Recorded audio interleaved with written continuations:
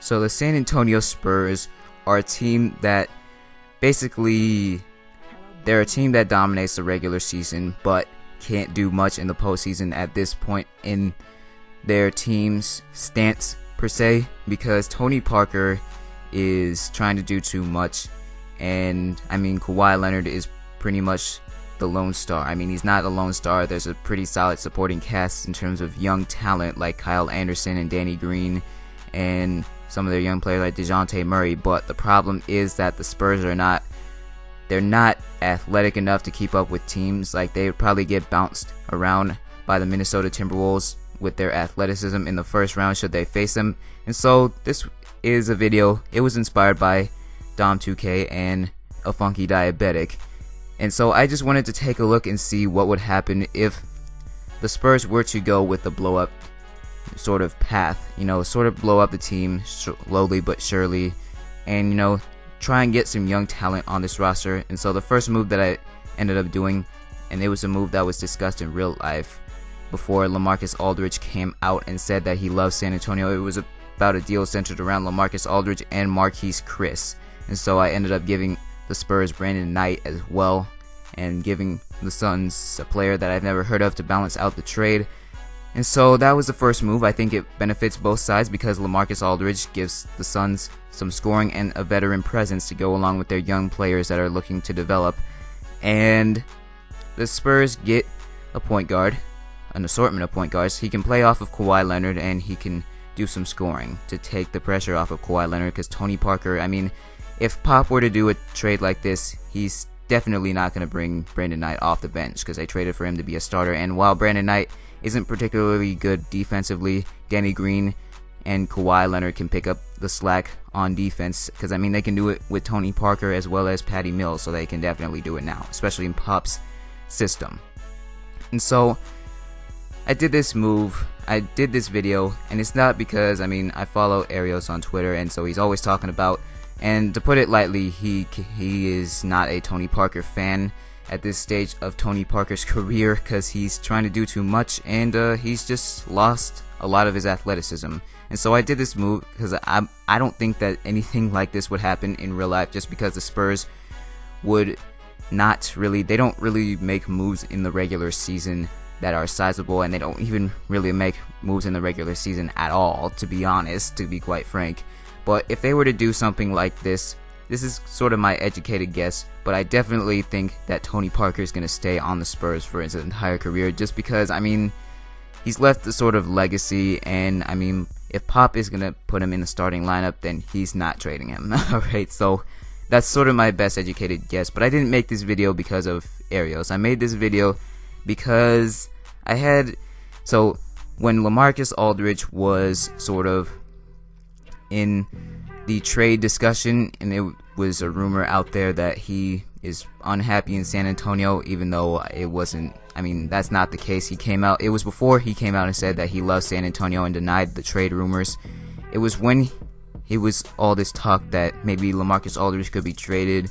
A Funky Diabetic made a video, but it was specifically to show, it was specifically because I saw a video, I was notified about a video from Kai Buckets, or K Buckets, my bad bro, but check him out because he made a video on this, and you know, I said maybe the Spurs can go with a rebuild route, and you know, he kind of had a bit of a contradiction right there, but you know, I think that it could be a sort of interesting path for the Spurs because they don't have much talent. I mean, they don't have the athleticism to keep up with other teams, and I mean, if they face a team like the Timberwolves, who I would suspect to be defensively polished, because right now their offensive polish is looking a lot better, because Andrew Wiggins, his scoring ability is looking better, Zach LaVine's scoring ability is looking better.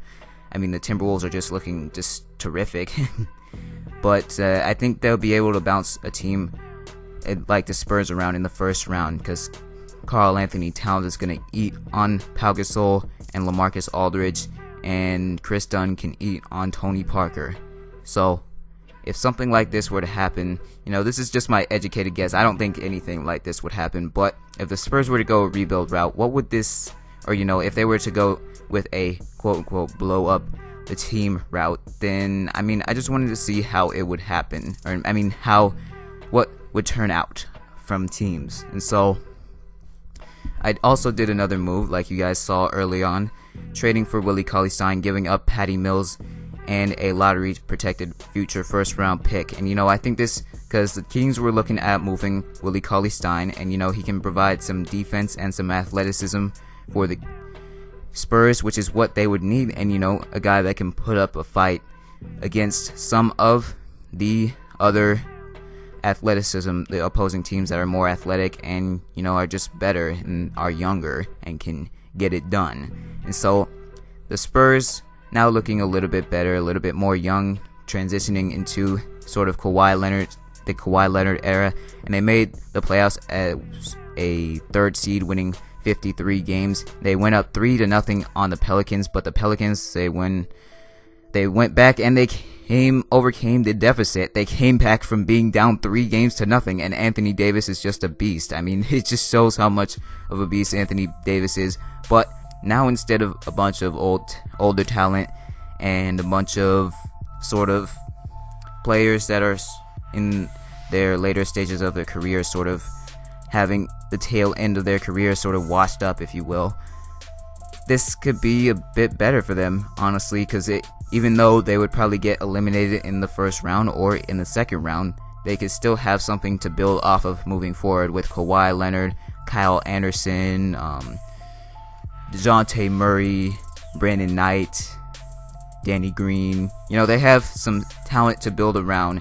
And I don't think this would happen just because Pop. I mean, the Spurs don't make moves in the regular season, period. Not even if it's minimal. I mean, they don't typically do it even if it's minimal. But if something like this were to happen, this is sort of my educated guess on what would happen. Spurs stockpile the point guards and then end up trading one of them away. Typically, or ideally, it would probably, maybe not ideally, but reasonably, they would probably trade Patty Mills, just because I don't see them ever letting go of Tony Parker until he decides to leave or until he retires. And so Brandon Knight going on the Spurs, I mean, they get a little bit they get quicker and they get younger. So I think this would be sort of the way that the Spurs would go, and I think this would be a good thing for them. They end up losing to the Pelicans in the first round to Anthony Davis, who just beasted and feasted on the Spurs and brought his team back to be swept by the Rockets in the second round, and for the Warriors to be champions over the Toronto Raptors. That was pretty interesting. But this is what I wanted to see, and let me know what other videos you guys would like me to see do, because I'm also in the works with doing a Kawhi Leonard what if scenario. This is the final roster of the team. I'm also in the works of doing a Kawhi Leonard what if scenario. What if he was drafted by the Jazz? So if you guys want to see that, it's going to come in the foreseeable future, because I'm still mapping out this scenario, and then I'll be able to get the clips and piece together this video. So thanks for watching. Make sure to leave a like and subscribe, because I have more videos like this coming, and let me know what other videos like this you would like me to see, and then I'll be seeing you guys next time. Tune in for the what if in the foreseeable future.